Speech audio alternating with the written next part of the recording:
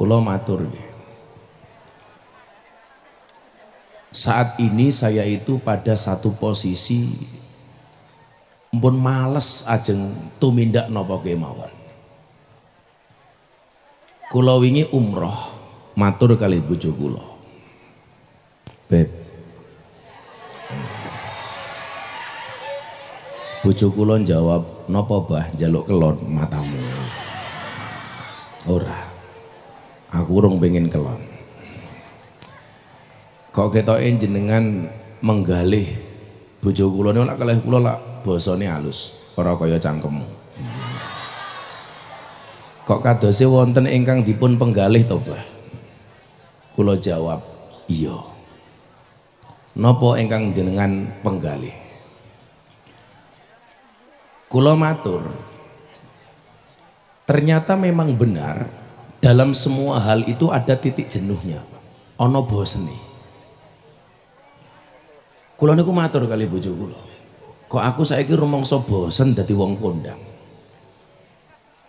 Lho estu, kula niku mun mboten pengen napa-napa. Sampai kula matur kali bocah-bocah tim jadwal, iso para umpama aku ora usah ngaji dhisik. Kula matur kali bojo kula, "Lah Bang ngersakake napa?" Aku kok pengen dadi marbot masjid meneh. Tapi masjid ning Madinah. Dadi kula pengen melu nyapu-nyapu wonten masjid Madinah. Lak jenengan nate tindak haji napa umroh? Niku lak ana petugas Masjid Nabawi napa Masjidil Haram sing tugase ngepel, nyapu, resik-resik. Nggih napa mboten? Ingkang dereng nate tindak mugi-mugi enggal dipun timbali Allah. Ya modar. Sampai akhirnya nyuwun sewu, saya ketemu dengan seorang marbot dari Lombok. Niki sing biasa ndereke kula mlebet teng Raudhah, teng cedhak makame Kanjeng Nabi. Jenengan sing dereng nate tindak minimal mbayangke mawon. Dibayangke. Padha karo jenengan nak malam Jumat kelon karo bojone mbayangke kula. Saya tanya begini, apa dan bagaimana tata caranya supaya saya bisa menjadi marbot masjid? Gampang Gus, langsung daftar ke perusahaan yang memang bekerja sama dengan Masjidil Haram maupun Masjid Nabawi. Saya matur, aku tak melu kerja, ora usah digaji, bila perlu aku bayar.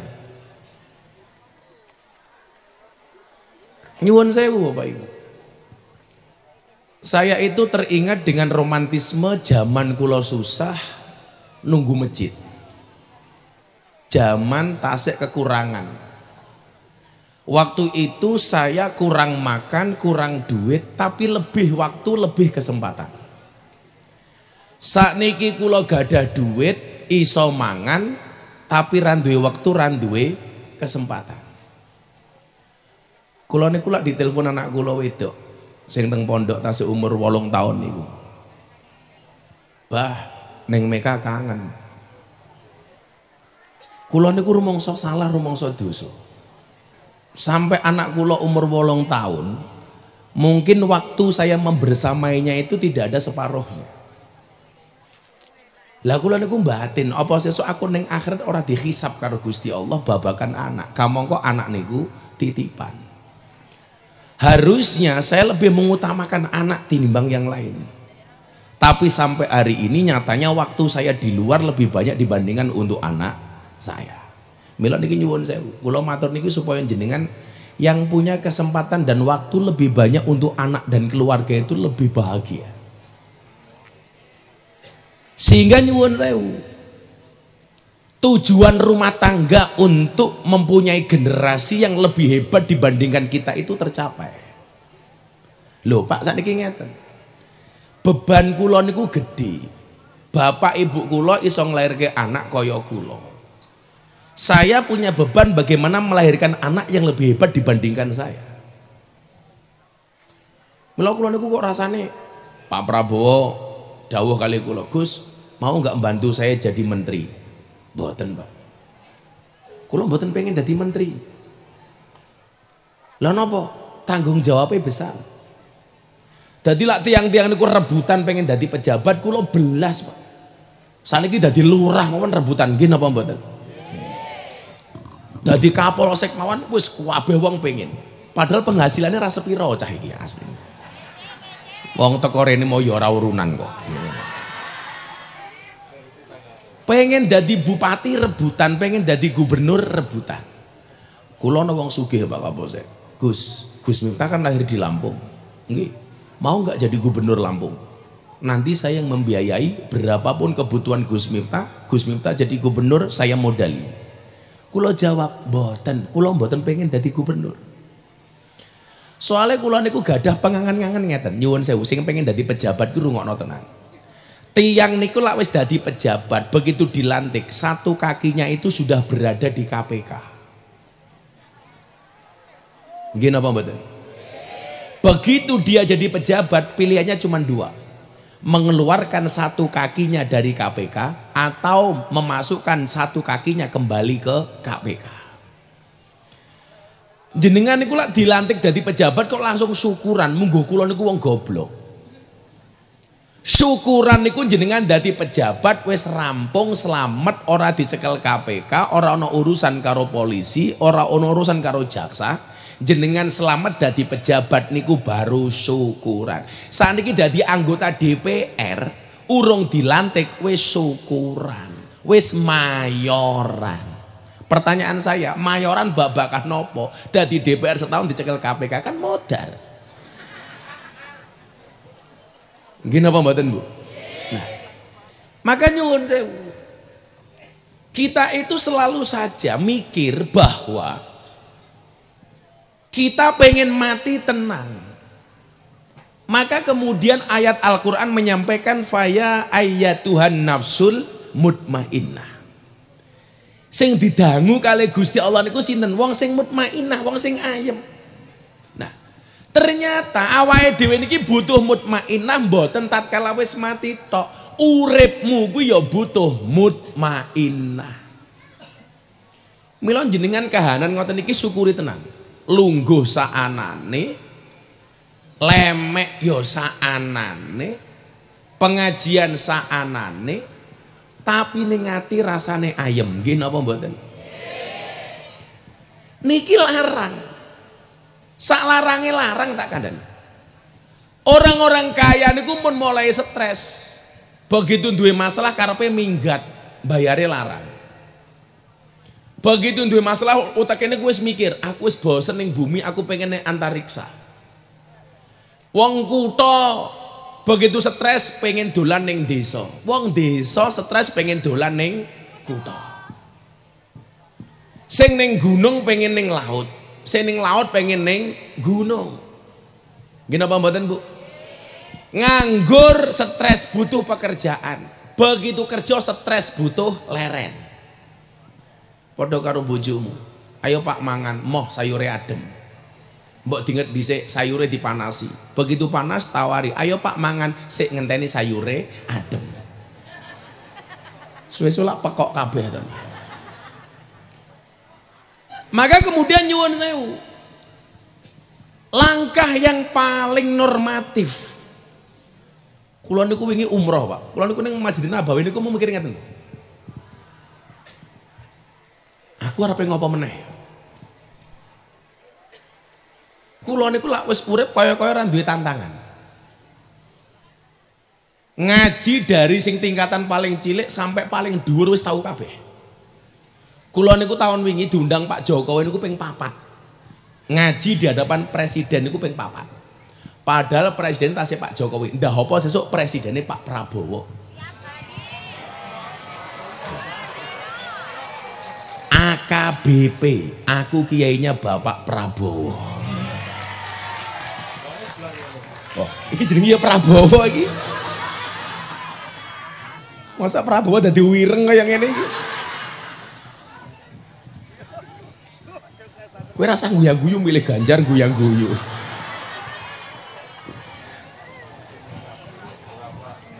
Ora seneng niku. lajeng napa meneh.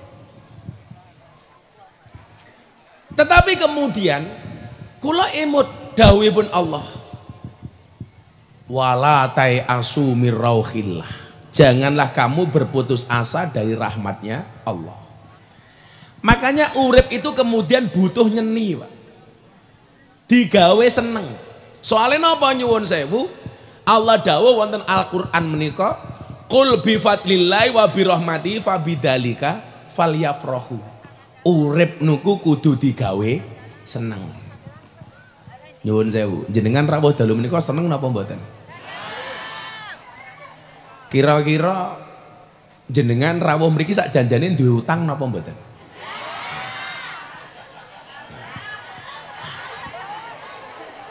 Jenengan wae tindak mriki mangkat ngaji niate bener-bener tolabul ilmi, golek ilmu napa menghibur diri untuk melupakan hutang?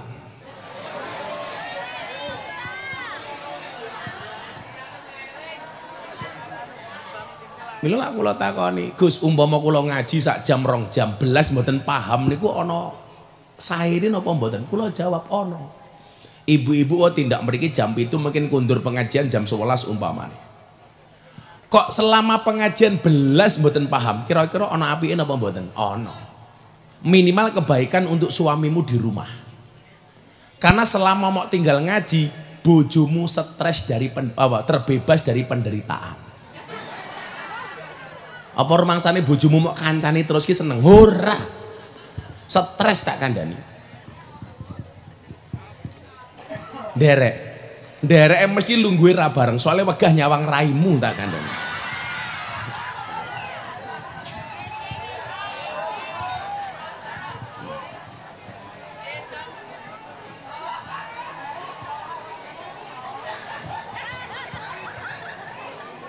Iki lakon apa to Riri?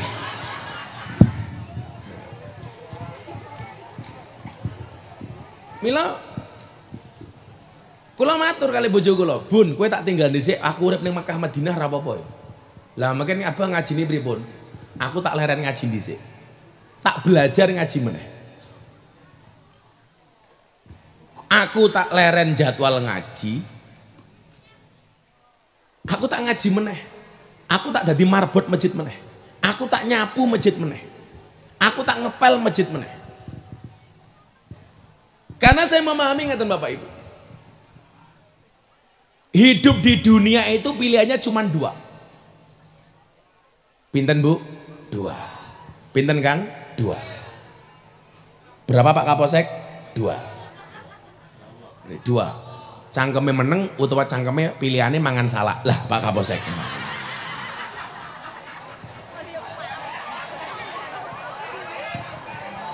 Ini nembe menikmati ngaji, kini menikmati salak.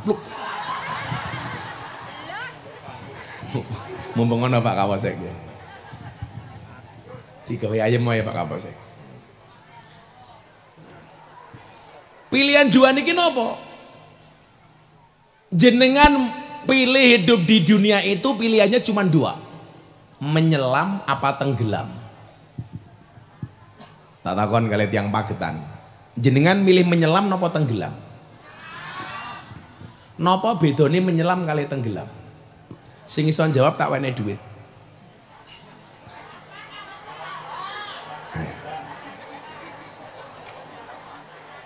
Napa Bu? Pasrah kali usaha. Lah usaha iki ana ikhtiare, lak nyerah ra ana ikhtiare ngoten. Berarti lak jenengan dikeloni bojone niku usaha napa pasrah niku.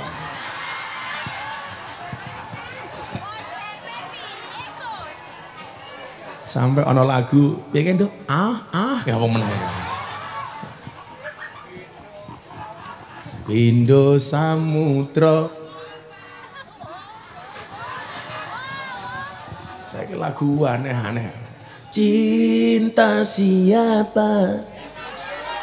Lelak bosok ta. Cinta bojone wong. Ternyata Bapak Ibu, urip niku isine mung loro, pilihane mung loro. Menyelam atau tenggelam. Kula tak takon. Urip ning alam donya niki jenengan ngersake menyelam napa tenggelam? Menyelam napa tenggelam? Loh. Ora lucu kok guyu iki kentir bocah iki.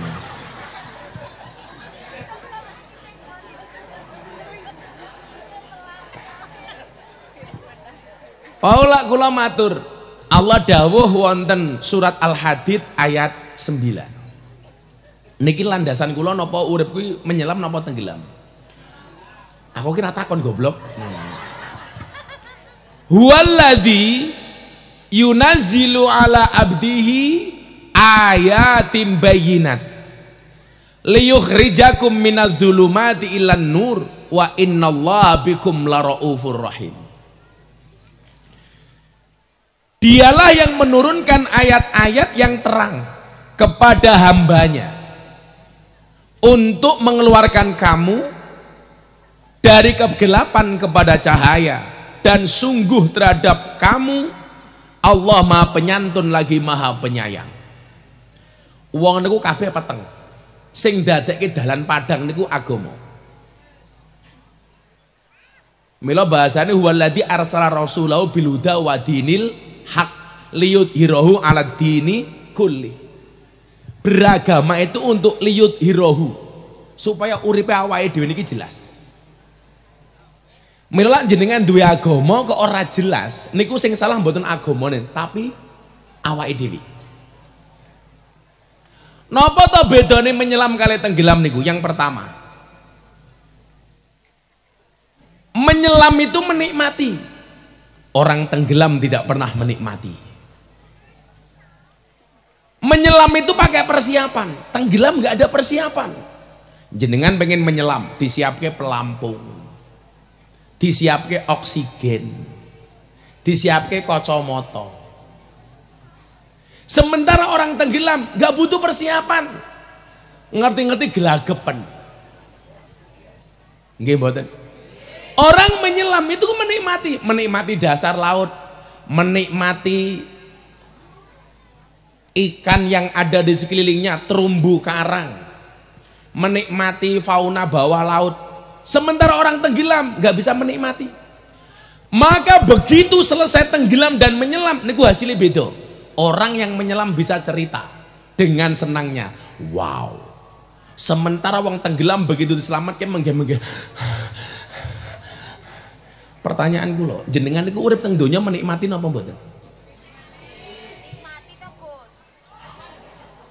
Kadang nggih mboten.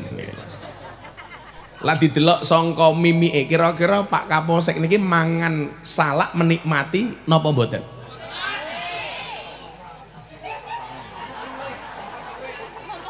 Katanya mergo ngempet luwe cah iki.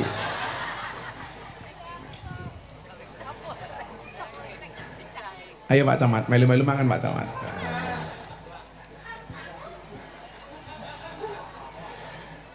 Oh, kowe njaluk sangu.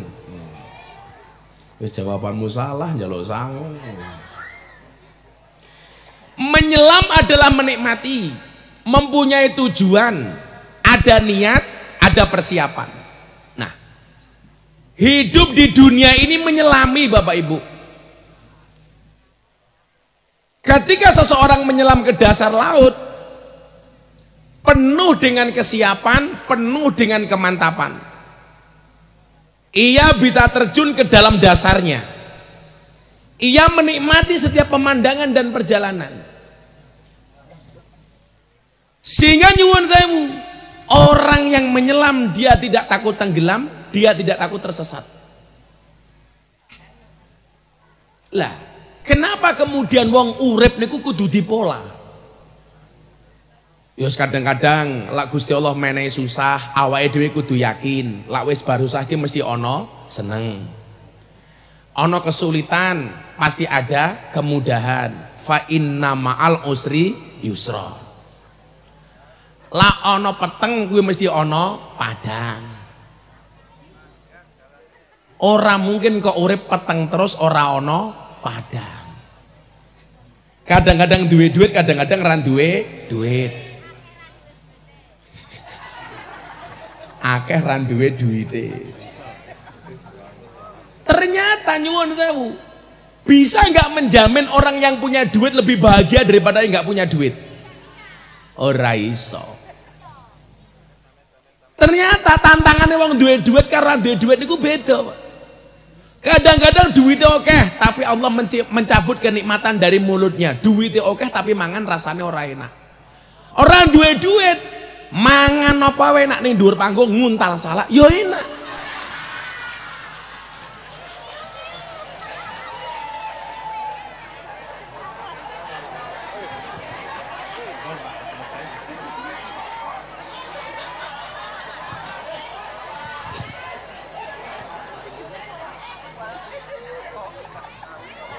Kula nate kekancan kali wong sugih banget.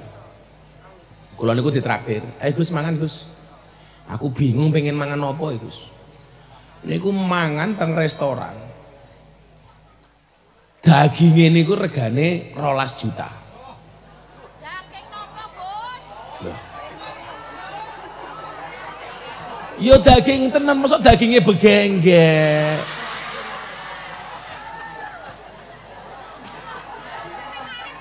Niku cara mangan niku live cooking. Live cooking niku napa? Awake dhewe ndelok masak ning ngarepe raine dhewe. Dimasake dipilihke daging sing paling larang. Begitu wancine mangan. Aku ora doyan mangan, Gus. Sugih, duwite kata, tapi Allah mencabut kenikmatan dari mulutnya nggak doyan mangan. Bagi Allah niku enteng. Sementara nyuwun sewu awake dhewe sing urip ning desa niku nyuwun sewu. Mangan sak lawe-lawe rasane enak. Nggih napa mboten? Apa meneh lek wis mangkat ning sawah bar macul bar tandur dikirim bontrot kali bojone. Nggih. Nggih. Cek iki ngopo to iki?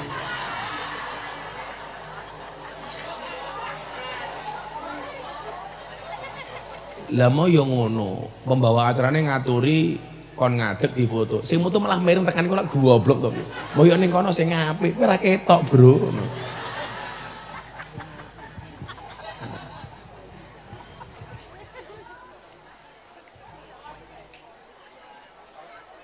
Mila niki tenan nggih. Uripe mang nikmati mawon. Digawe seni urip niku. Maka supaya uripe awake dhewe nyeni niku digawe undang-undang, Pak. Undang-undange napa? Undang-undange awake dhewe diwenehi sing jenenge agama. Lah di dalam agama niku nyuwun sewu, selain mengenal aspek halal haram, juga mengenal aspek kepantasan. Ana kalane perkara niku halal tapi mboten pantes, jenengan aja nglakoni. Contoh, Pak. Khutbah Jumat nganggo helm. Angsal napa mboten? Entuk tapi mboten pantes. Ora percaya sesuk jenengan khutbah nganggo helm, Pak. Halal napa mboten? Halal tapi mboten pantes. Aku mbiyen tau ngaji ning Ponorogo. Bupatine rada lucu, bupati sing mbiyen. Pengajian bupatine teko sambutan. Tangannya kiwa tengen nganggo jam.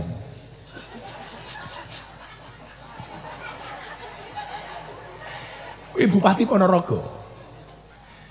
Apa mergo kesugihan? Apa mergo piye aku radong. Dadi kiwa ana jame, tengen ana jame. Aku batin iki kesugihan apa pekok ya.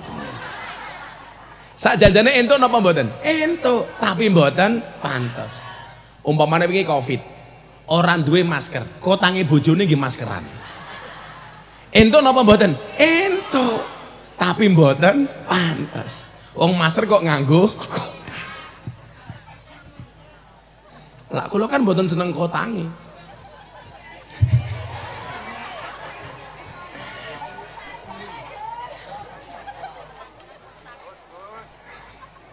Wong niku lak gawe lagu lak kadang-kadang terinspirasi karena kejadian to.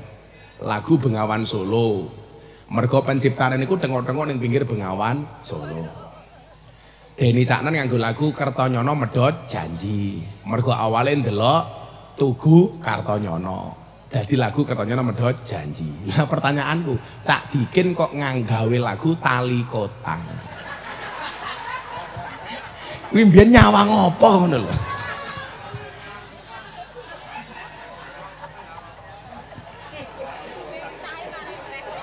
Lah iya ta. Almarhum Didi Kempot gawe lagu stasiun balapan. Mergo tengok-tengok ning stasiun balapan. Gawe lagu Merapi.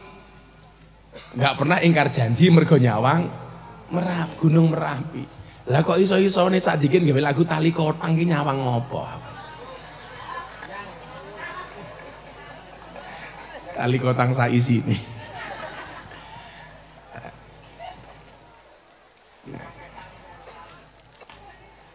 Lah, urip niku nyuwun sewu. Mengenal asas kepantasan. Maka di saat kemudian saya mau menyerah niku kula kelingan, Miftah kowe ki ra pantes lak nyerah. Kula khawatir kok sampai kula nyerah Allah takon, Pak. Miftah, kowe sing kuat apa ora? Kula mun kesel Gusti, ya wis balik. Lah modar aku aja kowe. Ndang mulih apa piye? Ketoke sing cepet mulih niku sing senengane mangan salak.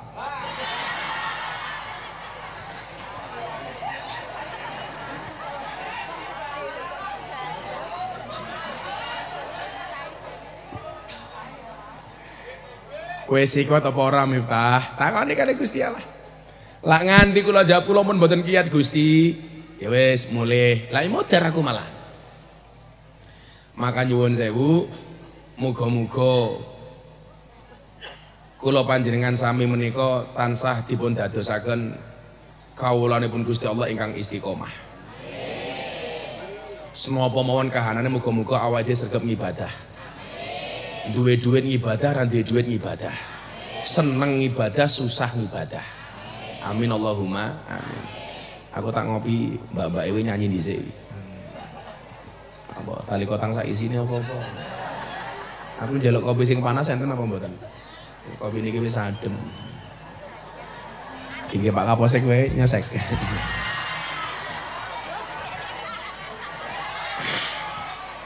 Kapolseke tak wenehi soalnya jenenge Prabowo. Lagu apa sing lebih viral apa saiki? Oh, santri pekok. Sing jawab santri pekok mesti wong pekok. Ya wis wali songo. Iwa Bandeng. Iwa Bandeng. Iwa Bandeng ana iwa sepat. Kapolsek ganteng, muga-muga bojone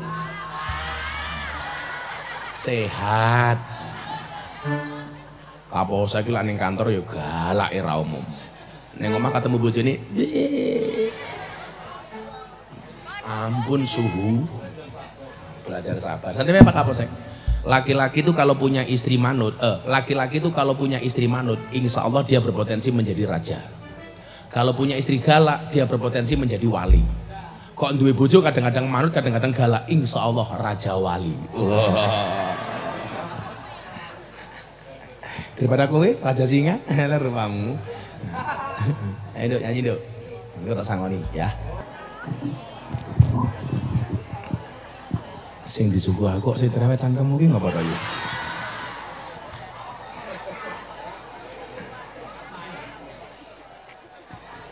Jadi Pak Kapolsek. Kapolseknya bunga. Semangan salak, kopi, raurun. Cacah sangoni. Kowe karo panitia sangoni rung, Dok? Bodoh. Wis, aku saiki nembe seneng ngongko pitu, wis 700 wae.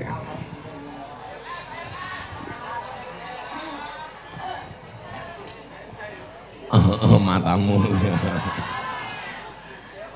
Saya. Ya wisnya, yo. Mas kawin yo. Ih. Wih bakul-bakul tak kandhani yo. Aku ki tuku mergo aku tergerak, ora mergo cangkemmu bengok-bengok. Kowe bengok-bengok kaya ngopo lah aku ora karep ora bakal tak tuku. Ini lah kowe dodolan, tenanan, ikhtiar maksimal. Umpama akhirnya ra teko, ora payu tak tuku ki ora masalah. Tapi lah bengok-bengok cangkemmu ora bakal tak tuku. Soalnya ganggu sing ngaji ki napa mboten? Kowe lak dagang, ikhtiar maksimal, terus muter. Umpamane ra payu, kemudian hatiku tergerak. Rene tak tuku itu biasa. Tapi lak bengok-bengok bengok ora apa-apa. Tapi lah atiku ora tergerak ora mungkin tak tuku. Jadi iki kula ngeten lho Bapak. Saya itu banyak berbagi itu jadi tujuannya mung siji, mengedukasi masyarakat.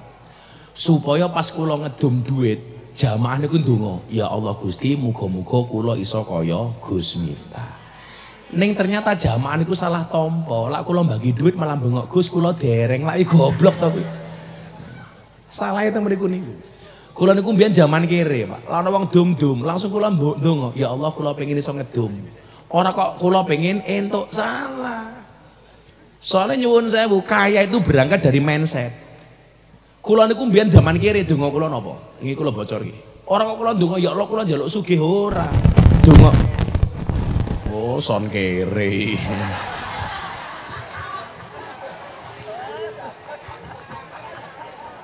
Kaget aku. Donga kula ngeten. Allahumma ya Allah paringono kula kuat kere.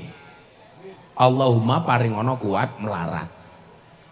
Soalnya kula niku gak ada keyakinan, lak melarat niku kuat, sugih sanggup. Tapi ya Allah kula kudu sugih. Lah wong Allah kok mau kudoki. Mangeling-eling donga kula napa? Allahumma paringono kuat melarat. Kula sugih ya ora kaget, gaweane dom-dom mila jenengan pirsani. Kok ana wong sugih niku berangkat dari nol, melarat, kemudian dia menikmati prosesnya. Begitu sugih biasanya mboten pelit. Nggih mboten. Tapi lah kadang-kadang ra tau ngrasake rekoso niku malah biasane pelit. Lah kula niku sakniki sugih mergo tau ngrasake rekoso. Kula rong tau mangan warisane wong tuwa kula. Kula rong tau oleh warisane mbah-mbah kula. Soalnya contoh jenengan perso Gus Miftah niku mbahe sugih Mbah Muhammad Besari Ponorogo. Mbah Muhammad Besari niku kaya 7 turunan, tapi kula nomor 9. Mulai ya wis kere lho. Wis liwat loro. Mila bar iki kula mungkin sing ziarah ngene Simbah, kula wis ora ziarah. Kula sing ziarah teng mriku kali sahur. Soalnya benjang jatuhnya pas kula poso Daud. Mula badan saya itu terjaga keseksiannya. Mergo kula rajin poso. Lawat-lawatan ngene iki ya beda. Weteng NU ya mangan ya. Selamat selamatan tok. Jenengan ampun kakean mangan lho, Pak. Mungkin nek kakean mangan lho jenengan bentuke ngene iki lho. Lah Gus Miftah wetenge seksi ya bentuke ya.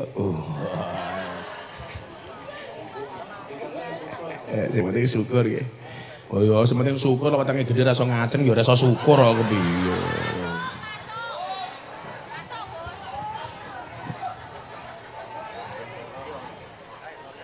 Sing dodol mang dodol, usaha sing maksimal.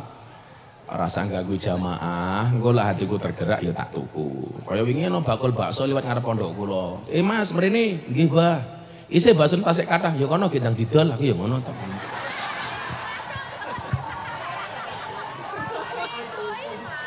Lah iya bener to, Lin. Ora apa iki diacer-ecerke. Wong bakul ki kowe iki pahalane karo aku iso akeh awakmu lho, Lin. Kowe bakul es, bakul tahu ngono ki kowe usahane kene iki ya wis kowe iki termasuk fisabilillah. Dadi pas kowe dodolan tahu moro-moro kesetrum mati niku ya sahid insyaallah. Semoga-moga bakule tahu kesetrum.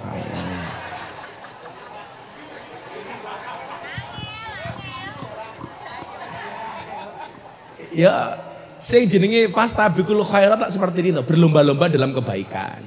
Kiai niku kebaikannya menyampaikan dakwahnya. Jamaah niku kebaikane ngrungokke khusuk. Nggih mboten? Mboten rame dhewe-dhewe. Bakul ki kebaikane ya dagang, panitia kebaikane ya masang tenda, masang teratak nyewosot. Tukang syuting ya padha. Kebaikane ngono kuwi. Termasuk kebaikan para YouTuber, lah gawe judul, posting YouTube ya sing apik. Engko ngono kuwi mulai pengajian karo Gus Miftah nggawe judul Gus Miftah sudah putus asa, tak pateni ndasmu. Sudah bosan hidup ngono. Lho kurang ajar. Ora masalah awake guru manuke gede yu. Daripada sing wetenge gede tapi manuke. Kamu itu nama Kiai NU. Orang percaya, ayo disepil, ayo.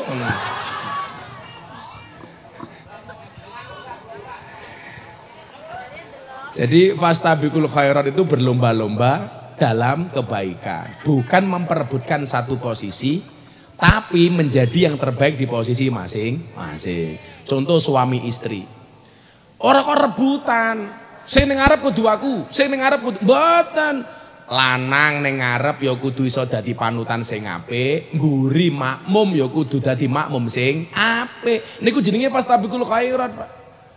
Lah kebaikan kula kali panitia ya beda. Saampu-ampuhe Miftah luwih ampuh panitia. Apa maksudnya di panitia pengajian ki enteng? Ora. Dimulai dari sekian bulan yang lalu menentukan halal bil halal. Gawe panitia nggih mboten? Sowan kiai golek tanggale kiai, begitu lek tanggal kiai ndase mumet golek anggaran, meh seminggu kurang acara duite kurang, wis moro ngene kiai meneh murah dinyang. Pokoknya panitia niku insyaallah surgane dhisik dhewe. Muga-muga ketua panitiane mangkat surga bareng ngaji ya. Ngaji innalillahi wa inna ilaihi rajiun. Nah niki acarane halal bil halal. Ibu bapak rahimakumullah, jenengan kula aturi 3 ayat. Ayat yang pertama, setelah kita melaksanakan sholat Jumat, mergo kula kelingan niku dina Jumat, pamer ali-ali, yes, diwalik.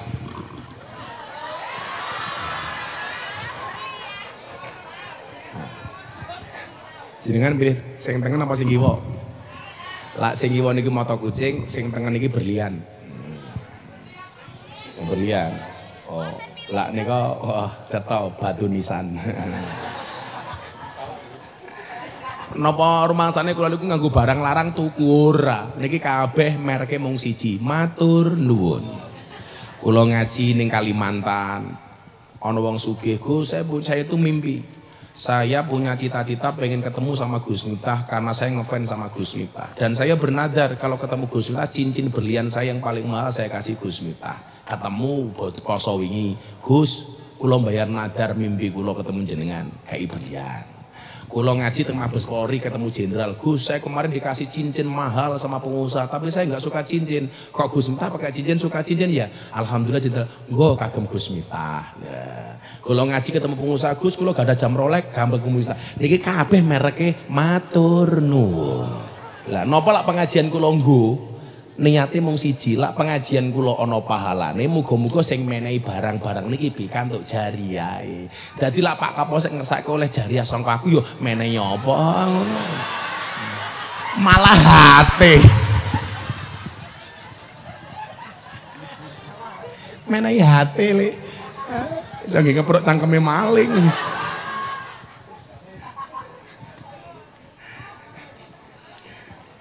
Sis minimal Pak Kapolsek ndongake aku lah.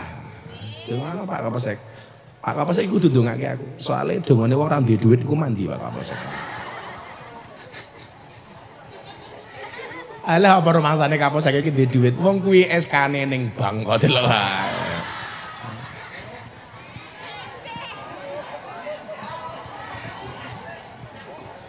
Ya disyukuri Pak Kapolsek, piye wis dadi Kapolsek. Dua titik niku lah kabeh mung soal rasa. Ya wis minimal pangkatmu cilik, gajimu titik, tapi jenengmu Prabowo kan lumayan. Pak Camat yo ngono. Santai mawon Pak Camat. Kowe ora urun ora apa-apa. Sementing ana pengajian mangkat ngono Pak Camat. Kadang-kadang apike wong niku mergo glubut Pak Camat. Ora tau nyumbang tapi bahan pengajian teko ya ketok apik. Lho wong niku lak sedekah beda-beda to. Wong sugih kaya kula sedekah kelawan bondone. Pak Camat ya sedekah kelawan tenagane, Pak Kapolsek kelawan pengamanane. Wong kere donga sedekah kelawan dongane. Dadi wong sugih niku ketok apik mergo sedekah kelawan bondone, wong kere ketok apik sedekah kelawan dongane. Lah wong sugih niku ketok apik sedekah, tapi sedekah niku kudu mesem, ora kena kok sedekah nganggo merengut. La tubtilu shadaqatikum bil manni wal adha. Ora kena. Wong sugih niku sedekah mawon kudu mesem. Apa meneh wong kere nampa ya kudu mesem, sing paling cilaka wis kere merengutan. Lah niku. Biasane jilbabe pink. Kere merengutan. Lah sing jilbabe kembang-kembang insyaallah. Luwih parah. Angsal mboten nyumbang panitia njaluk pengajian ana nggo proposal napa njaluk panyuwunan. Nyoh tak wenehi panitia kere ora kena. Lah ana wong nyumbang nek ngoten Pak tapuke cangkeme mawon Pak. Loh, sakniki lak wong sugih sedekah kepada yang miskin. Itu yang harus berterima kasih yang kaya apa yang miskin? Yang kaya apa yang miskin? Yang kaya, Bu. Kenapa yang kaya? Sedekahnya yang kaya kepada yang miskin itu hanya menyelamatkan dunianya si miskin. Tetapi doanya si miskin itu menyelamatkan akhiratnya si kaya. Ayo, luwih larang donya napa akhirat? Akhirat. Mila ana wong sedekah sugih kepada yang miskin, yang harus berterima kasih yang kaya, bukan yang miskin. Alasannya napa? Sedekah wong sugih kepada yang miskin menyelamatkan dunianya si miskin, dongane si miskin kepada si kaya menyelamatkan akhiratnya si kaya. Tapi gini ku wau kere ya aja sombong. Ora ana wong kere sak Magetan kecuali aku. Halah kere kok sombong to yu. Ada 3 ayat iki wau ngomong dina Jumat. Niki kaitane karo dina Jumat.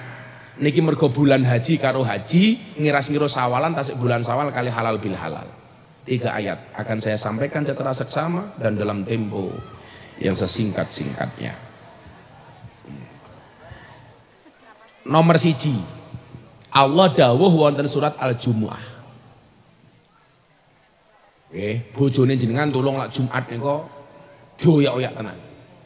Ning dina nika kula mboten Jumatan. Lah aku jujur dina niku kula mboten Jumatan.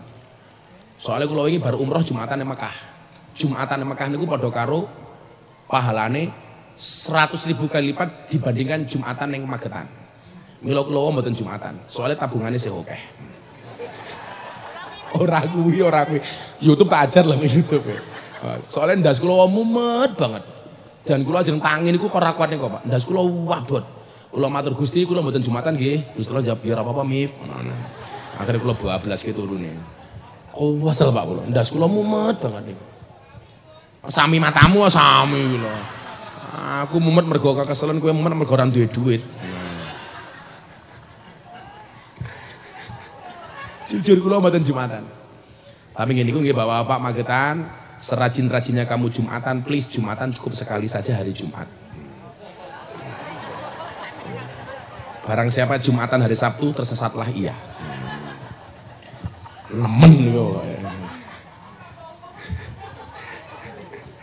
Kapolsek kok bedino Jumatan iki lho. Haram Pak Kapolsek. Kok kadang-kadang pitakonku wong-wong aneh-aneh. Kula lak nembe bangun masjid teng Lampung. Dongake wong Magetan nggih. Kula niku gadah cita-cita ben taun bangun masjid siji. Sakniki kula nembe bangun masjid teng Lampung. Kok sesuk ana informasi ning Jawa Timur tahun ngarep ana nggon wong Islami apik duwe tanah rong ana masjid. Insyaallah kula sumbang masjid. Setiap tahun kula gadah jatah masjid 1 sing bangun kula. Dadi lak sakniki umur kula 43, sesuk umur kula umpamane 70. Dadi minimal kula niku seumur duwe masjid 17. Apa meneh lak umurku 100. Kayak banget. Nah, duitnya kok pundi Gus? Kok Gusti Allah.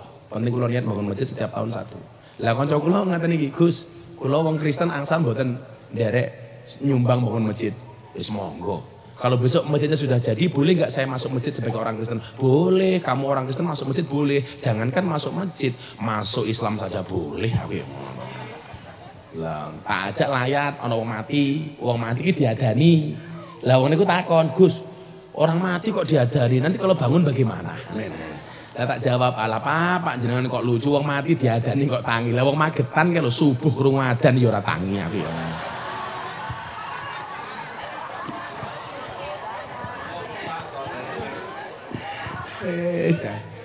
Masjidnya nemplek tembok omah lho krungu adzan ya ora krungu. Krungu sholatu khairum minan naum jawabane malah sing ora. Sholatu khairum minan naum malah jawab entuk salat entuk naun-naun. Lha wong wedok iki kudune kewajibane sing kudu tangi dhisik niku wong lanang apa wong wedok?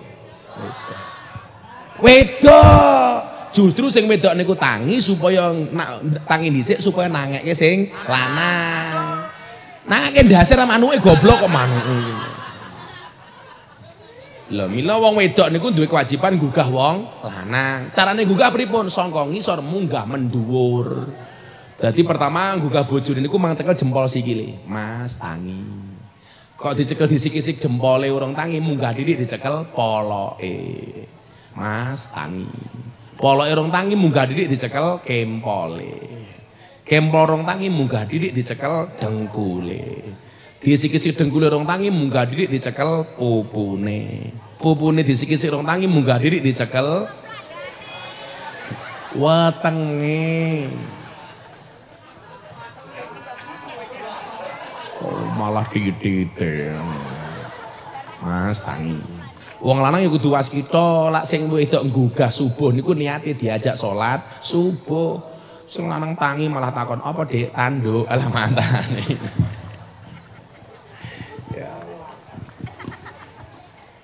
Faidah nomor 1, rampung Jumatan. Niki ayatnya telugi podo. Kabeh bahas babakan rampung. Rampung Jumatan Allah sampaikan dalam Al-Quran surat Al-Jumu'ah ayat 10. Faidah qudiyatis sholah fangtashiru fil ardi wabtaghu min fadlillah wadkurullah katsiran la'alakum tuflihun. Nomor 1, rampung Jumatan kerja. Orang tengok-tengok. Mila Allah ki ora seneng. Bar Jumatan sampai sore ning masjid, niate napa? Wirid terus ora seneng. Dawe Gusti Allah fangtashiru kerja. Mila bener dodol es, dodol tahu. Niku paling dodol kan bar Jumatan mau ya ora mulih-mulih mergo rong payu. Dadi fangtashiru ndang nyebar kerja.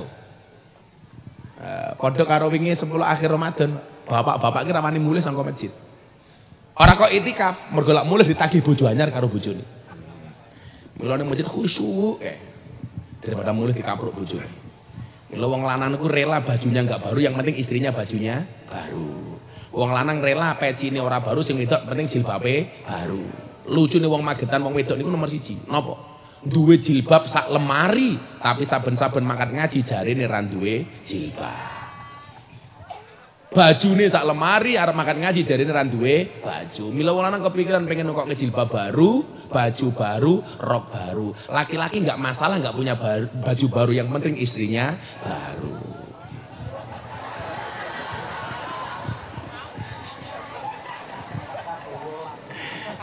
Lho, apa-apa sing anyar ki nyenengke ya, Lia.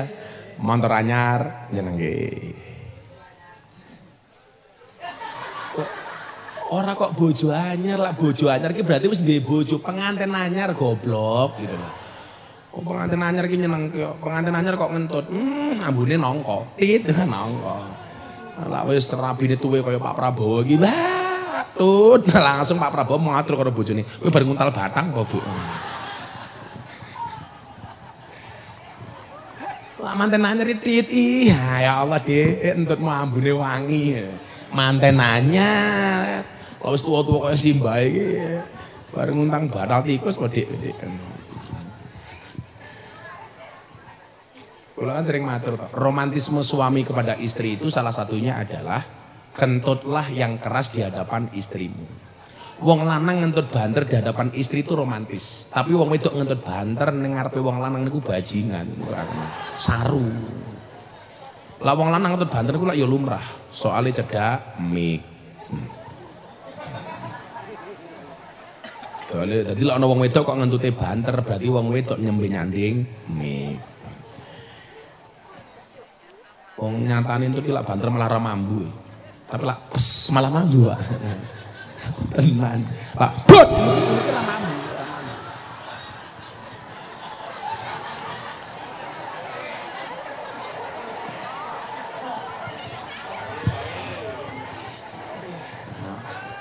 Kapal saya kaget nganti bijine salah metu.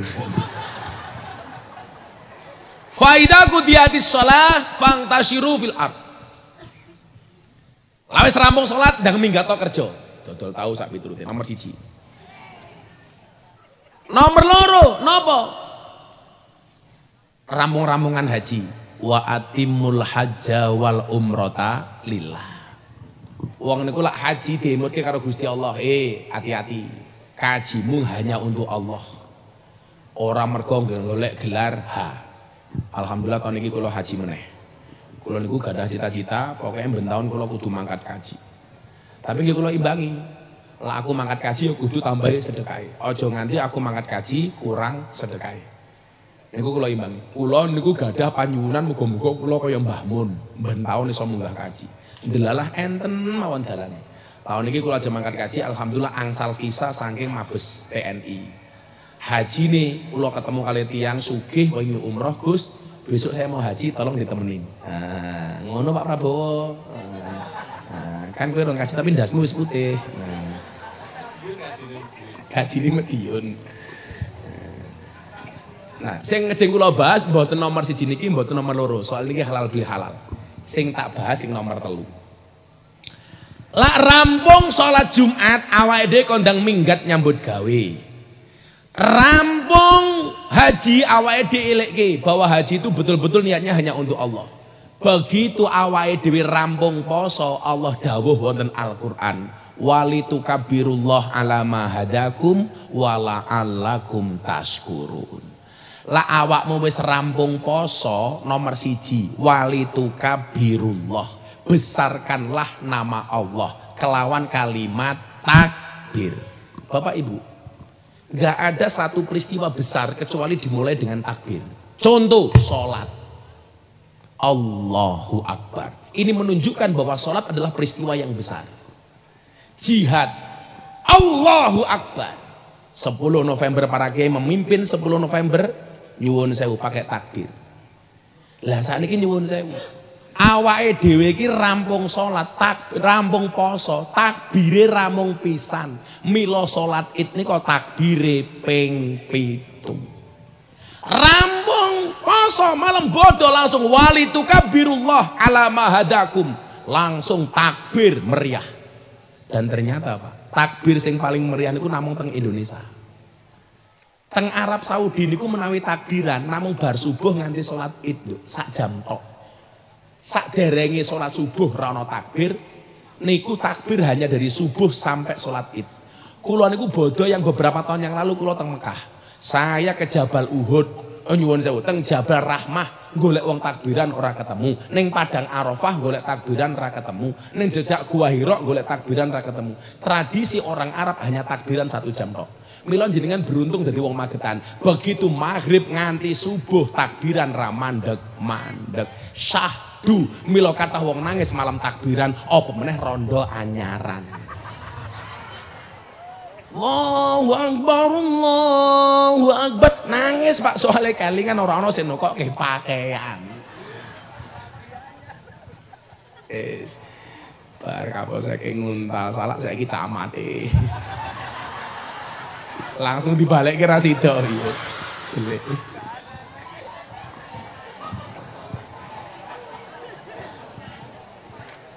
Kula wangsuli. Ini menunjukkan bahwa Idul Fitri itu perkara besar.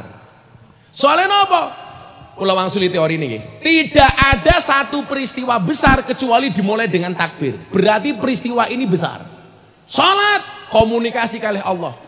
Al-muftatahatu bitakbir, Allahu Akbar. Jihad, perang melawan musuh Allah, takbir. Tapi nyuwun sewu nggih ngomong takbir. Saniki intonasi wong ngomong takbir niku Pak, kula kadang-kadang wedi. Karena sekarang bahasa takbir itu justru murah Pak. Lah zaman biyen takbir niku perang musuh lawane Gusti Allah. 10 November kiai nglawan Belanda. Saniki takbir bengok-bengok malah kelasnya mungkin nutup restoran bulan poso. Niku eman-eman. Ana wong dodolan takbir tutup lah ya modar. Kudune lek ana restoran buka niku aja takbir tapi traktir. Ngono lho. Loh, aku lak krungu takbir saiki wedi Pak. Kaya wong zaman biyen rame-rame ini pengen gawe ngerubah Pancasila kok. Pancasila tidak cocok, harus diganti dengan khilafah. Takbir! Oh, medeni. Ana wong nggawa baju seksi ning kafe ning Yogya, digerebek Pak zaman sama nang FPI. Takbir! Lah, ndelok wong seksi kok takbir iki lho. Kowe berarti cangkemmu takbir tapi matamu menikmati. Eman-eman matamu kok eman-eman gitu. Kalimat takbir Allah niku aja digawe meden-medeni wong ngono lho. Ya kudune lah ndelok sing indah-indah takbir, ana pelangi, Allahu Akbar, alhamdulillah. Ndelok cewek ayu, Allahu Akbar, alhamdulillah. Takbir kok medeni. Mila sing salah satu kritik saya apa? Allah niku adil kali Indonesia, Pak. Buktinya apa? Menciptakan pulau seindah Bali dengan mayoritas di dalamnya orang non-Islam. Milo Bali ke maju. Ayo, jajal lah neng Bali le, neng Pantai Kuta. Wong sumur, susu dijemur. Delalah mayoritas wong Islam sing garis keras. Delok susu dijemur, takbir! Wong Australia balik ra sida ning Bali. Mila kaya Kiai NU ki lak liburan mesti makan ning Bali, soalnya niate ndelok susu dijemur. Iya. Aku ya heeh. Kalau niku tanggal 14 Pak Kapolsek mangkat teng Bali, Bareskrim Mabes Polri mengadakan rakernis yang diundang seluruh Dirkrimum, Dirkrimsus, Dir Narkoba sama pejabat Mabes Polri. Sing kon mejang Gus Miftah. Loh, lak mending we, wis ning Bali ra payu, ning kene cedak karo aku, Cuk. Wah, mending. Lah kasat-kasat kabeh melalui Zoom. Ya toh Pak Kapolsek? Ngerti lah aku AKBP kok. Aku kayaknya Bapak Prabowo. Mending we nyangon iki. Iki sandiki tim sasi Prabowo. Oke gas. Sorry ya. Ini menunjukkan bahwa Idul Fitri itu perkara yang besar. Bahkan ketika sholat takbir ramung pisan tapi ping itu. Makanya kenapa kemudian ulama memahami Idul Fitri niku kalih, Pak. Nomor siji, niki pemahaman Idul Fitri, nggih. Biasanya jenengan paham nomor siji tok. Napa niku Idul Fitri? Id itu kembali, fitri kepada kesucian. Ternyata pemahaman Idul Fitri yang kedua niku napa? Id itu ada yaudu idan. Ibnu Arabi mengatakan, kenapa yusammal aidu idan? Li'annahu yaudu kullasanah bifarhin mujaddad. Kenapa hari itu dikatakan hari Id? Karena hari yang senantiasa berulang setiap tahun dengan kegembiraan. Mila wong bodoh niku ra kena susah, kudu seneng. Sing oleh bodoh Idul Fitri niku sinten? Sing poso. Lah wong poso ora kena melu Idul Fitri, kenane melu lebaran. Napa beda Idul Fitri karo lebaran? Beda. Soalnya Idul Fitri yang kedua niku maknanya napa? Id itu artinya kembali, fitri itu artinya makan. Maka ada istilah iftar. Fitri itu lawan kata dari siam. Siam niku poso, fitri niku mangan. Mila Idul Fitri berarti kembali makan. Lah moko lak wong bulan poso ora poso, kuwi berarti ya ora Idul Fitri. Soale poso cangkeme mangan kok bodo melu mangan meneh. Kuwi berarti ora Idul Fitri. Mangeling-eling. Idul Fitri yang kedua itu artinya kembali makan. Mila napa teng Magetan lak bodo biasane kakean panganan, kakean pasugatan lan pacitan. Soale mangan. Mila Pak Kapolsek, Pak Camat gak mau mangan berarti Idul Fitri. Suguhan muga apa ndelok? Kok aku penasaran kok Pak Camat enak bangetku.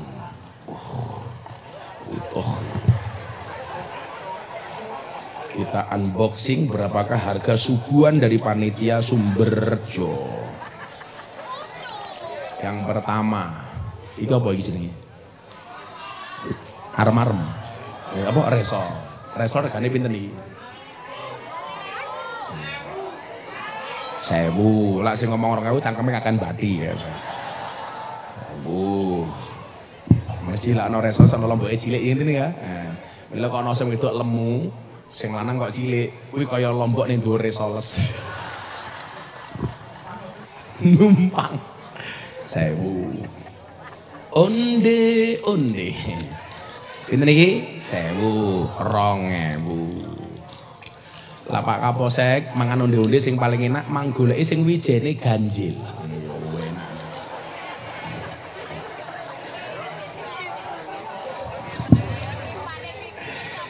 Nomor 3, apa iki?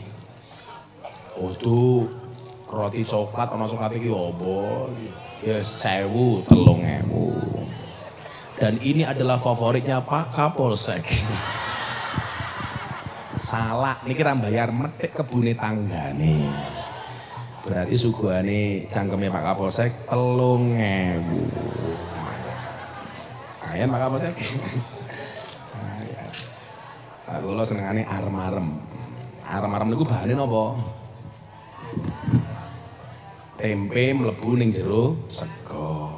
Tempe mlebu ning jero lontong, kuwi jenenge arem-arem. Lak lontong mlebu ning tempe jenenge melek merem.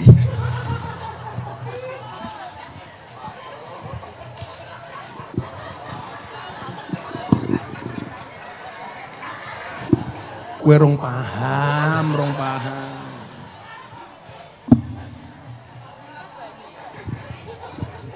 Oh iya, arem-arem karo melek merem iki piye to iki? Engko cah YouTube gawe judul perbedaan arem-arem dan melek merem tak aja.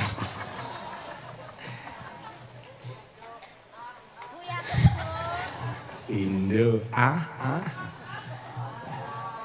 nyanyi gini. Kok penasaran aku. Lu judul apa le? Ngelamun. Oh lah. Cah cilik yo ngerti kan lho. Ayo selamunan yo. Napa Pak Kapolsek pengen menyumbangkan suara paraonya?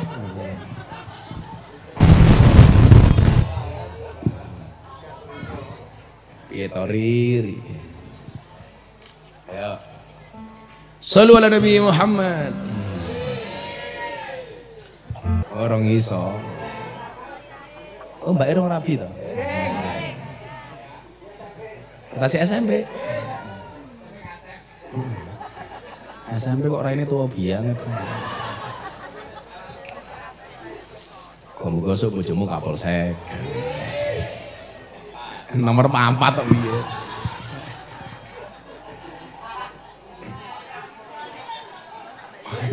Pinter kayak. Berarti wis 3. Seran duit tok celutak. Wow.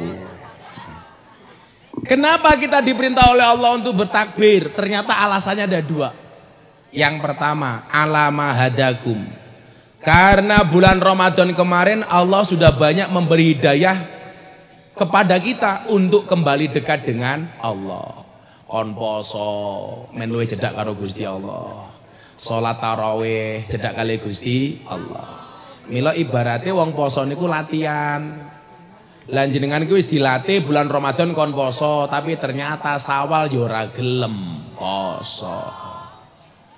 Padahal wong poso bulan Sawal 6 dina niku padha karo poso setahun. Teori ini pripun Gus? Ternyata teori ini niki. Sebulan poso niku 30 dina ditambah Sawal 6 berarti 36. Pahala sing paling titik dalam agama Islam itu dikalikan 10. Manja bil hasanati falahu asyru amsalihha. 10 kali lipat. 36 ping 10 sama dengan 300 swidak. Dadi wong poso 30 plus 6 dina bulan Sawal padha karo poso setahun. Ning awakmu ya ora gelem poso. Abot. Lho, Kapolsek jawab jarene Idul Fitri. Idul Fitri itu hari pertama tok. Kowe ngeyel tak kuwekrek lho kowe. Untung Kapolsek. Idul Fitri itu hari pertama Pak. Makanya jenengan khutbah Jumat niku biasane napa? Idul Fitri yauma ahallallahu fi it'am wa harrama alaikumus syiyam. Satu hari kamu dihalalkan kembali untuk makan dan diharamkan untuk syiyam. Itu hari pertama tok Pak Kapolsek. Bar niku wis ra Idul Fitri asline. Neng Idul Fitri nang Magetan kebablasan sebulan di Idul Fitri terus alasan ngentek jajan. Lah kula niku hari kedua mun poso. Sing ngomong iki rada medeni iki teng Turki. Kula bar umroh teng Turki. Turki niku subuhe 4:30, maghribe 8:30 bengi. Lah ya suwe niku posone. Cara Pak Prabowo wis pingsan niku. Ora mung mokel ora niat poso, wong Ramadan iki ora wajib, paling Pak Prabowo iki ya ora poso kok iki. Mengamankan wong poso. Kula niku alhamdulillah Pak digawe enteng poso. Mila nganti sakniki kula tasih poso ndawut. Sedina poso, sedina mbaten. Termasuk Ramadan wingi kula nggih ndawut.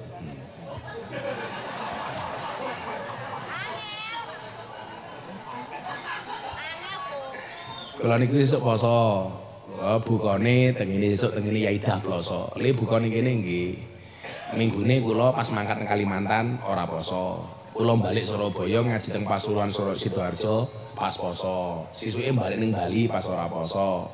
Sisuke tasik teng Bali poso. Jadi sedina poso sedina mboten niku nikmat Pak Kapolsek. Nikmat. Pak Kapolsek yo pingsan.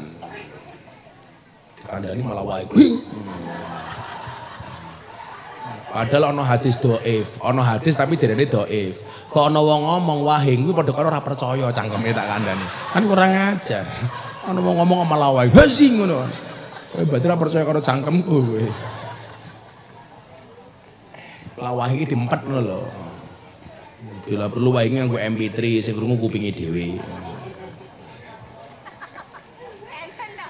Ana wong ngomong malah hasing. Padha karo ndok bos. Dobol. Awake dhewe niki kon takbir soalnya alama hadakum. Yang pertama, karena Allah banyak memberi hidayah supaya kita kembali dekat dengan Allah. Mila poso niku rasane wayem, Pak. Cedak banget kali Gusti Allah. Nggih napa mboten, Bu? Supaya awake dhewe tambah apik. Lah niki sing rawuh kabeh tak dongake dadi wong apik. Apik kuwi nganggo carane masing-masing. Ora kudu apik iki padha ora kudu. Apike wong sugih niku ya sedekah, apike wong kere niku ya sabar. Padha karo mlebu surga niku dalane kathah. Halaisal jaza al hajjul mabrur laisal jaza ila jannah. Haji mabrur tidak ada balasan kecuali surga. Tapi surga iki dalane ra mung haji tok. Haji mabrur surga, sedekah ikhlas surga, sing lanang duwe bojo galak surga, sing wedok duwe bojo kere sabar surga. Dadi yo macem-macem. Surga niku dalane kathah. Sing lanang duwe bojo galak kok jenengan sabar surga. Wong wedok duwe bojo kere jenengan sabar ya surga. Wong wedok ora banding-bandingi bojone karo bojone liyane kuwi ya surga. Penyakit wong wedok iki siji Pak, senengane banding-bandingi. Padahal saat ini wong wedok niku ndelok wong lanang niku luwih penting duit tinimbang wong lanang. Mila wong lanang orang ganteng ora masalah, sing penting duit. Soalnya munggo wong wedok duit niku luwih penting daripada ganteng. Mila wong wedok niku saniki golek bojo sing pinter golek duit. Arepe tangi turu ngitung duit. Tangi turu bojone kon budal golek duit. Mulai kerja dijaluki duit. Wong wedok kena nyekel duit, sing lanang ra kena nyekel duit. Lah wong wedok pengen golek bojo pinter golek duit ra kena nyekel duit, rabi yo karo tuyul. Kuwi pinter golek duit, ora tau nyekel duit. Lah kurang ajare wong wedok niku sing lanang kon kerja golek duit, duwite dicekel wong wedok, wong lanang ra kena nyekel duit. Wong wedok niku matematikane kalau kalkulatore isine mung loro, tambah-tambahan karo perkalian, ora ana pengurangan apa ana pembagian. Terutama wong wedok sing jilbabe coklat. Jangankan duitnya sing lanang, duitnya anake bodoh kuwi lho kelakoni lah. Nggih mboten.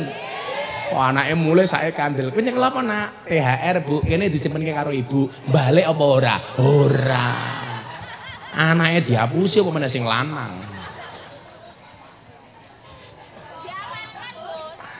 Penipuan investasi bodong. Laporke Kapolsek wae. Kapan lagi? Ning sak ora-orane siji jenengan entuk kere tapi jangan punya mental kere. Contoh mental kere niku anake ana Pak Dene kok Jakarta. Nduk, kayak Pak Demu mulih kono njaluk sangu. Niku padha karo jenengan ngajari anake mental kere. Undang-undange siji mawon, Pun. oleh nampa tapi aja njaluk. Lah anakmu mau ajarin njaluk kuwi mental kere. Tenan niku. Kere niku mboten dosa, tapi mental kere niku menurut kula dosa. Wong ana tanggane sugih ana kowe ziarah sungkeman ngene tanggane sugih lho kok mulai oleh sangu. Niku ngajari kere. Kudune lak ndelok wong sugih, le kowe sesuk lak megawe tenanan pasrah karo Gusti Allah iso luwih sugih tinimbang wong kae. Niku donga. Malah diajari ngene. Sapa sing biasane ngajari ngene? Lak pengajian tungkake diselonjorke. Lah kuwi sing ngajari kere anak-anake sing ngoten kuwi.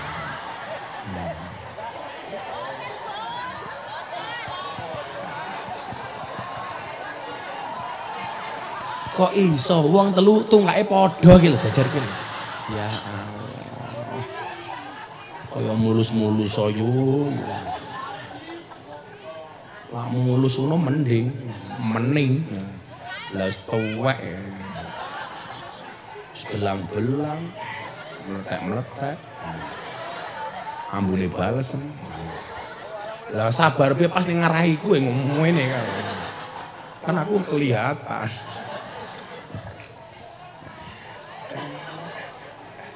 Napa jenengan kesel yu? Nggih, Bon. Monggo. Diunggahke teng ndase kancane nggih mboten napa-napa.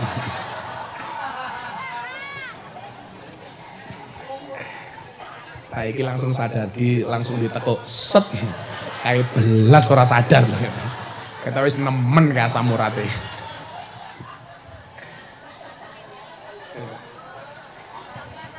Sabar lah asam urat ngoten niku aja sering-sering mangan jeroan niku mboten sae apa meneh jeroane usus niku mboten sae.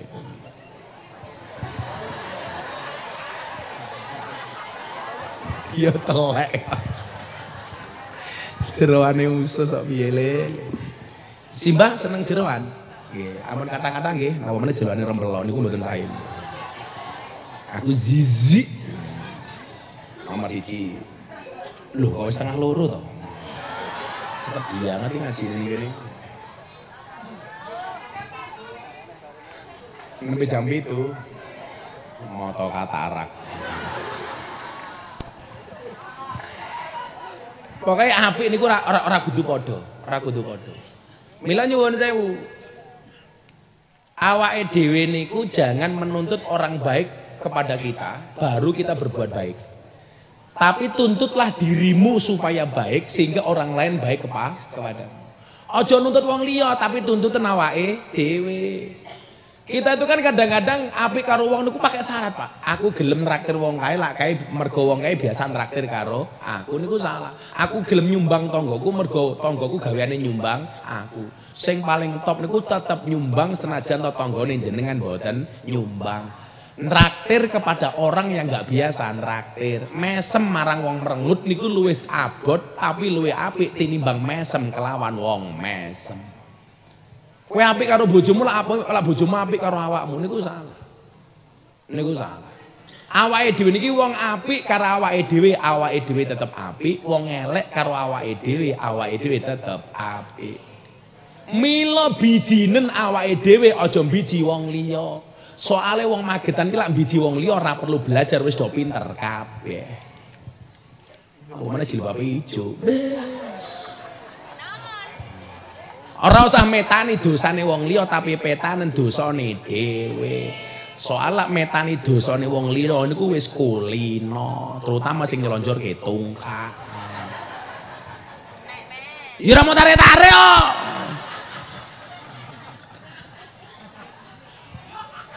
Malah jawab ya biyen itu.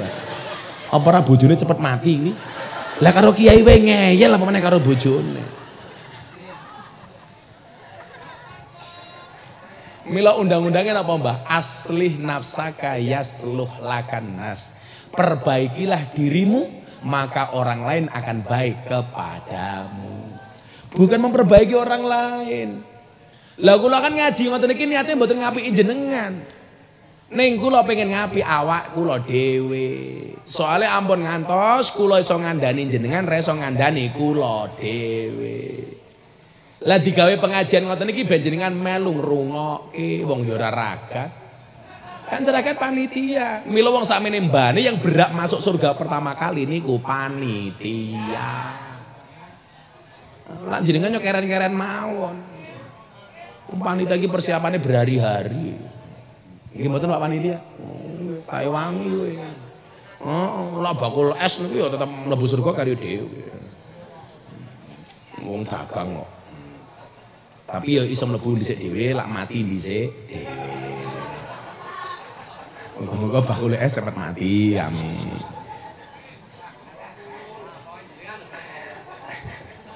Kaya ini kalau melu jenengan lho lah yo padune pengen ditukoni. Pengen tuku es sama ora?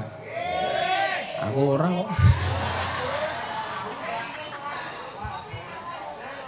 Wis gini, bakule kabeh ngumpul rene, kabeh rene.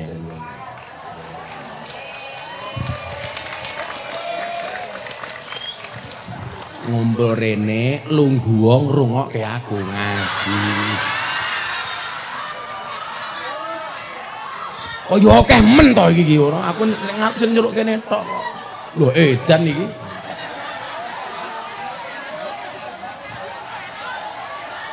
Aku ora nuku kabeh, tapi kabeh sing dodol tak subsidi 100.000. Terserah mau do Pak bagi pira-pira. Sing penting bakal siji 100.000 ya. Wes, kemat terus lho. Lah edan iki. Tahumu nek ra ndelok kaya apa tahune rasane. Pokoke aku wong siji tak kek 100.000, mok dum ning jamaah pira terserah. Ya ngrasake tahu. Apa bedanya tahu karo bokong? Tahu diwalik tetep tahu. Bokong diwalik dadi tempe matang. Ora asin belas iki tahumu. Mosok mangan tahu nganggo upil iki lho ya. Bakule berapa dihitung? Per wong tak jatah 100.000. Terserah dibagi pira-pira.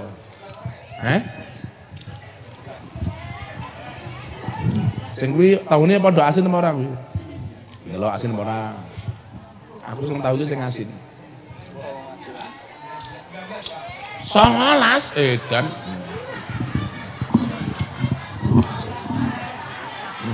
Yasin. Wes. Per wong tak kek 100.000 ya. Mau bagi pira-pira terserah. Ya piye awakmu ki lek jihad makani keluargamu. Ning lak payu aja ngroyal kowe. Dodolan tahu kok nglonte ya ora pantes. Ya wes dari sini semua 100. Dibagi sesuai dengan harganya 100 dibagi pira. Lah kowe ora ono 100 kowe didik. Sing gede keri. Nah. Oke, kabeh 100 ya. Dibagi sesuai dengan harganya. Yang sudah geser. Nah. Pokoknya didum sak onone. Payune 100.000 tok. Ya. Wes. Nah.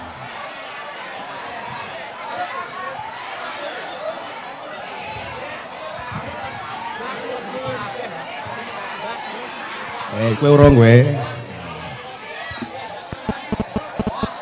Ya kowe.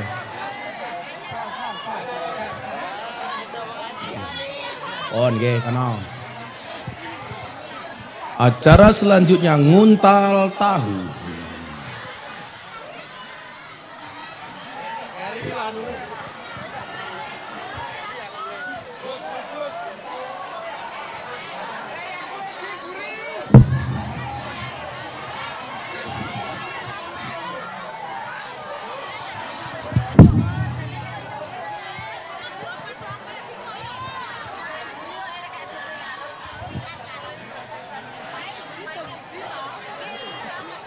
Duncalin ndasek piye.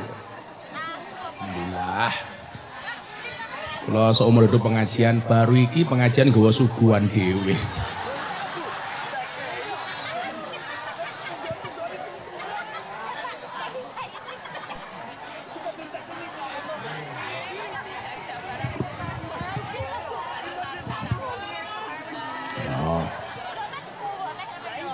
Berarti kan mau tahune ra payu, ora kok mergo jamaah ra doyan, tapi ra duwe.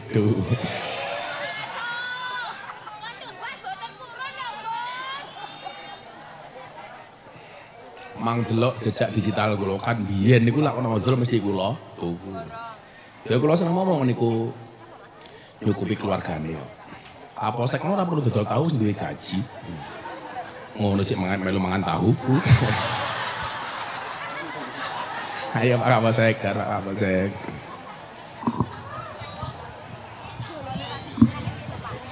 Ah, saya rotok kebuan iki rong keduman mau sapa?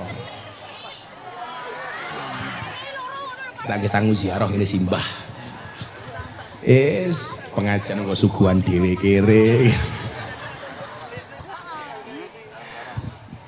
Alhamdulillah. Oh, jenengan yo njaluk tegane tak uncalke ndasmu kono. Sing nomor loro, napa kok awake dhewe kon ngake-ngake takbir? Wala allakum tashkurun. Supaya kamu lebih banyak syukur kepada Allah. Muga-muga awake dhewe niki tahun iki ketemu Ramadan, tahun ngarep tasik kepanggih Ramadan melih. Syukur niku konsepnya napa? Seneng. Contoh, tak wene contoh, syukur yang paling pas niki ngeten. Mangeling-eling nih. Kue mulai tuku tahu, nggih jajan anakmu. Begitu tahu mau kake anakmu dipangan karo anakmu. Kue takon karo anakmu, "Le, kue seneng ora karo tahu?" "Alhamdulillah mak, kula seneng." "Kira-kira sesuk mau tukokke meneh apa ora?" "Tumbaske." Tapi lah anakmu jawab, "Moh aku ora doyan tahu." "Kira-kira esuk tukokke meneh apa ora?" "Mboten." Mila konsep syukur pertama niku atine kudu seneng. Aja mok delok jumlahe. Mila kula bola-bali matur, mintalah tenang, jangan minta senang. Karena banyak orang senang tapi hati ini mboten tenang. Tapi piye-piye tenang kuwi syaraté kudu senang. Kudu senang dhisik. Wes, malah rebutan tahu krengecan. Wis tuwek jilbabe ungu. Iki rondo saiki. Ora rondo jenengan. Lah umure pinten jenengan, Mbah? 67 tak rabi aku modar dhisik to yo. Paling ya wis STNK. Setengah tua ning kewer-kewer. Kewer-kewer.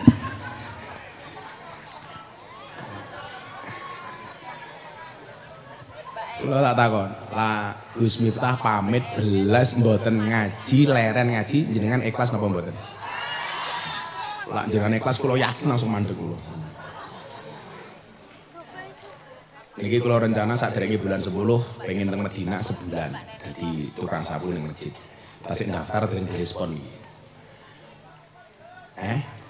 Melu? Yes. Jenengan tak celuki jiji kan mriko. Wong Magetan iki lho dinteni Israil aku.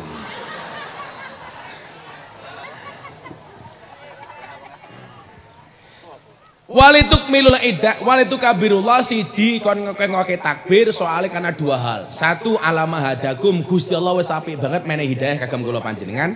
Nomor loro kon ngeke syukure. Muga-muga kahanan napa mawon dinten menika ndadekke kula panjenengan sami kawula ingkang syukur mboten kufur. Amin Allahumma amin. Sampun jam setengah tuga. Kula badhe sowan Tegas. Lho ngaji wis. Nyanyi wis, sedekah wis, dirampok karo bakul tahu wis rampok.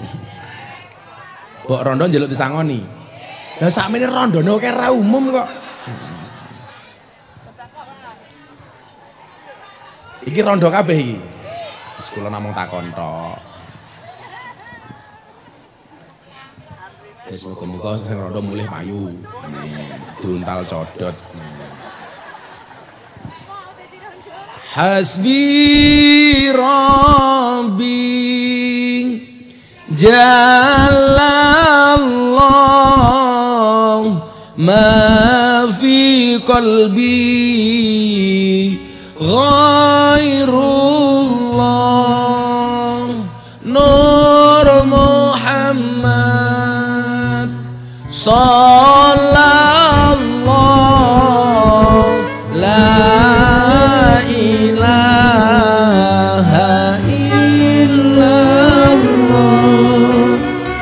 Hasbi Rabbi